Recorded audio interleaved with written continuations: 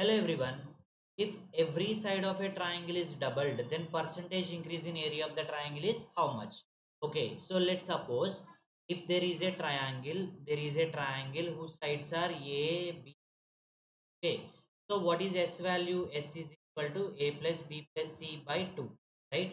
Now, what is the area of this particular triangle? Square root of S into S minus A into S minus B into S minus C. This is the area, right? There is another triangle.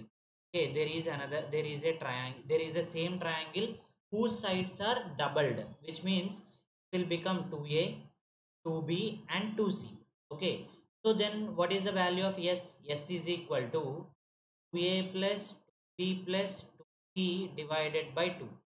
Okay, so we will get the new S, that is equal to S dash. S dash is equal to, okay, so if I take 2 as common here, then it will become A plus B plus C by 2. So S dash is equal to again 2S, right? Now area of the other triangle A dash is equal to square root of, okay, so 2S into 2S minus 2A into 2S minus 2B into 2S minus 2C, right?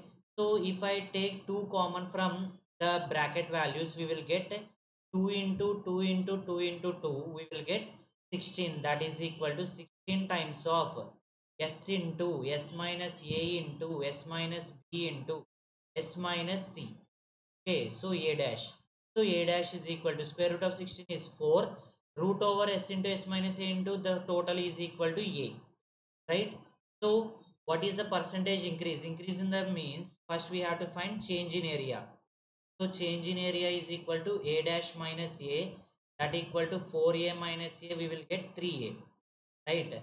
Percentage increase is equal to EA divided by A into 100.